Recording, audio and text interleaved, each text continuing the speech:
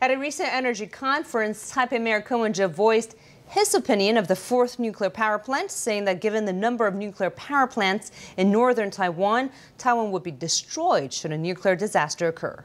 DPP Chairwoman Tsai Ing-wen said Ko's remarks are consistent with the DPP's official stance.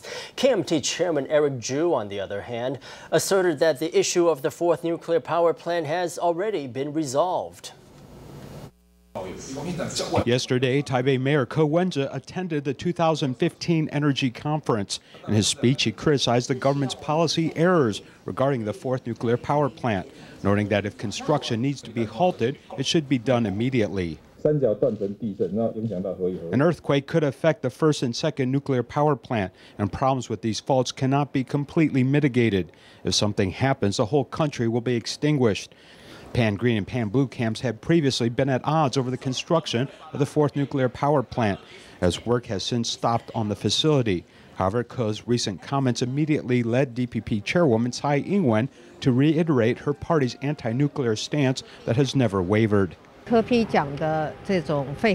talk of scrapping the fourth nuclear power plant represents the wishes of many, and is also the basic position of the DPP. Taiwan's move to become nuclear-free is already a definite plan. I've repeatedly stressed that nuclear safety should be our top concern. Pan-blue and pan-green leaders agree that anti-nuclear movement is already a major trend, which cannot be ignored, as both camps say they won't go back on their pledge to halt work on the fourth nuclear power plant.